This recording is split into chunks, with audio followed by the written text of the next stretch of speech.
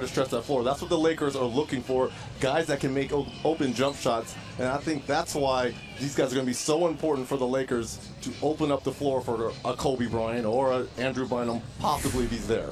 Antoine Wright in the lineup as well. Another guy that's been in the league. He's had 7 seasons in the NBA.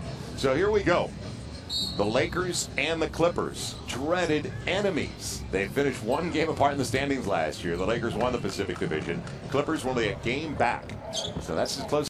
For guys that are going to contribute at both ends of the floors, and that's exactly what Reeves Nelson does for the Lakers. Cleaning things up downstairs, it is Julian Khazzouh. He played with Sydney last year in the Australian League, a 26-year-old native of Australia. After Khazzouh got mixed up in the middle there. 7-year-old out of the same high school as Elton Brand in Peekskill, New York. 6'11", 235. So he's got the classic 4'5" body down on the block.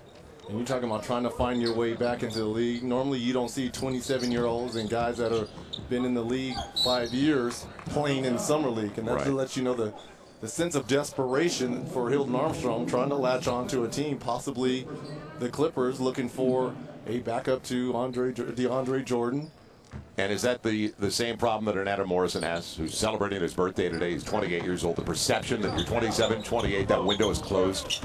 Well, not closed, but definitely closing as Khazzouh with a nice pump fake and taking the ball all the way to the rim. Yeah, you know, Morrison coming off his best game here in the Summer League, 23 points.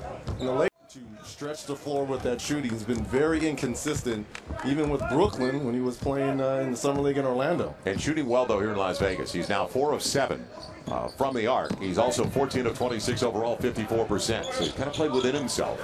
And popping up long range, Julian Khazzouh. He had an exceptional season in the Australian League 4 times. He was their league's player of the week. It's a quick 7 points here by Khazzouh, and understanding he's one of those players that can pick and pop. You saw him take the ball off the dribble a little bit. It'll be a deep against Armstrong. They're still reverberating in the building. Well, in transition, oh no, he didn't. Christian Ainga. Now you're talking about eye to eye right there. That's getting into the chest of Hubbard right there with the finish. They don't do that often in the D League. Chauncey, before he went down, he was going to get the minutes. Yeah, but I think that's why they traded Mo Williams, because they're going to have to find minutes for Eric Bledsoe. They got to use that speed and quickness and his ability as Khazzouh knocks down another 3 for the Lakers. They're going to have to use Bledsoe.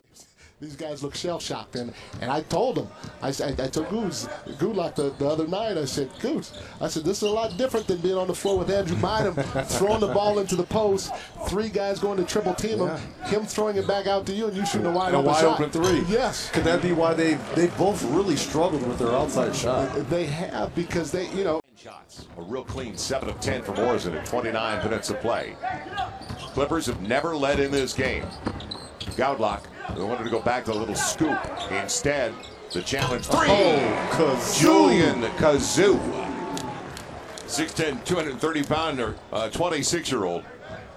Who played in Australia. So he played for Sydney, the Kings, last season.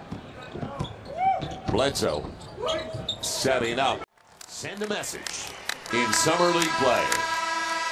Win it by 6 over the Clips. But a good story. 1 for the Lakers, 1 for the Clippers in particular. For the Lakers, Christian Ainga, somebody who could potentially help them down the road off the bench.